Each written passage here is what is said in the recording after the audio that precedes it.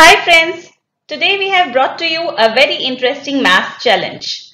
Find out the number of ways in which you can write 120 as a difference of two perfect squares. And did you realize this question is the same as finding out the number of positive integral solutions for the equation a square minus b square is equal to 120. Just to give you some more idea about this challenge, if I am making a wild guess, and I take a as 12, then a square will be 144. If I take b as 5, then b square will be 25. 144 minus 25 is 119, not 120. So a is equal to 12, b is equal to 5 is close, but does not satisfy the equation. It is not a solution. Take another guess. Okay, the easiest would be 121 minus 1. Which is 11 square minus 1 square. So a is equal to 11 and b is equal to 1 is indeed one of the solutions. But then the challenge is to find out exactly how many solutions exist. And we can't keep on guessing wildly. At least I always like to have a method to all the madness, because mathematics is all about learning logic. So shall we begin? Okay, so I strongly recommend that you try out this question on your own first. It will be fun, because now I am going to discuss how to solve this math problem. So a square minus b square is equal to 120, and we need positive integral solutions for this equation, which means a and b can only take values such as 1, 2, 3, 15, 18, etc. etc. that you can count on your fingertips, right? Now we know that a square minus b square can be written as a plus b into a minus b. And if a and b are integers, then a plus b is also an integer, and so is a minus b. A minus b is also an integer. That means the terms a plus b and a minus b are countable numbers, and the product of these two terms is 120. Clearly, the terms a plus b and a minus b are factors of 120. So think, in how many ways can you write 120 as a product of two numbers? Think, how many factors are there for the number 120? Now, there could be several ways of writing 120 as a product of two numbers. So to get some help, let's resolve 120 into its prime factors. Just think of any two numbers which give 120 as their product.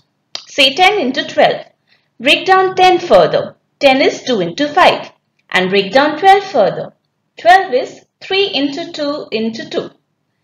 Now we can see that the numbers at the end nodes, the orange ones, are all primes. So clubbing them all, 120 can be written as 2 raised power of 3 into 3 raised power of 1 into 5 raised power of 1. This will guide us when we are guessing the factors of 120. One useful tip here, you need to find out only the initial few factors till the approximate square root of this number 120. Square root of 120 is close to 11. So let us see which numbers from 1 to 11 are factors of 120. 1, 2, 3, 4. They are all our factors. So are 5, 6, 8 and 10. That's it.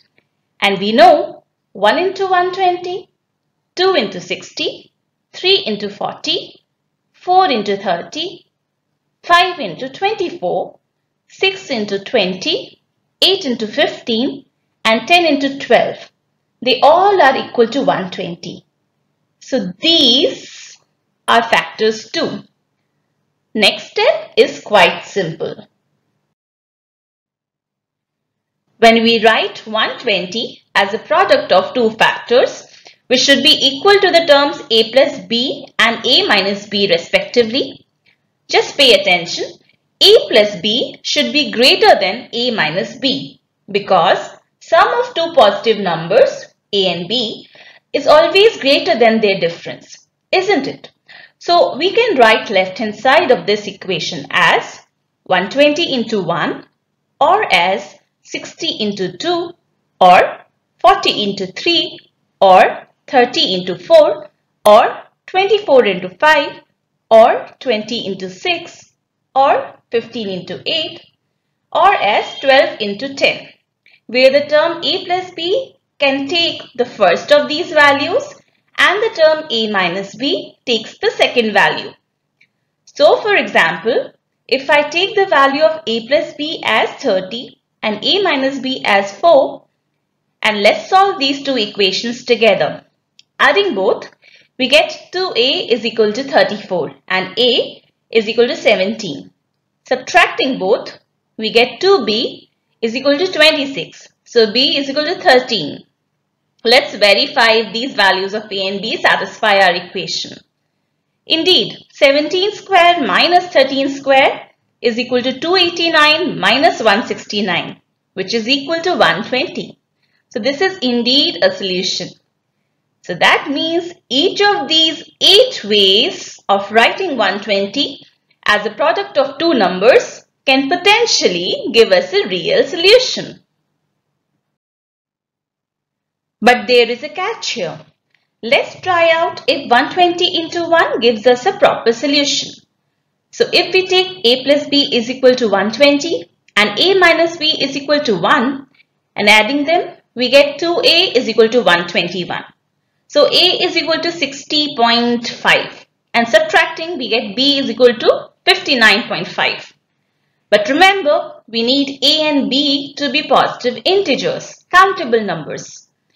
Does that mean we have to solve equations for each of these 8 ways to verify? Well, no.